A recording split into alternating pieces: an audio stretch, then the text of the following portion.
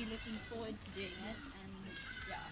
Well, look, it's a very special day, and it's quite emotive, a very emotional event itself.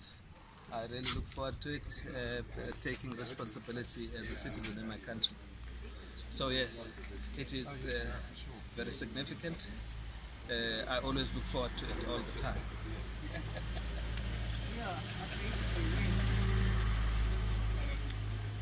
And then sort of what change would you like to see, especially in the Eastern Cape? Look, I won't speak as though I haven't been in government.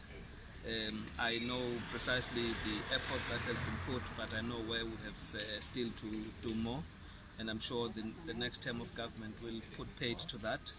It's dealing with the economic fortunes we have as a country. There's far too many people unemployed. We need an economy that could fire in all engines, hopefully to have more people in employment. I think the other things at least can be dealt with, where we could have more people prepared to do something. I think we've got a lot of land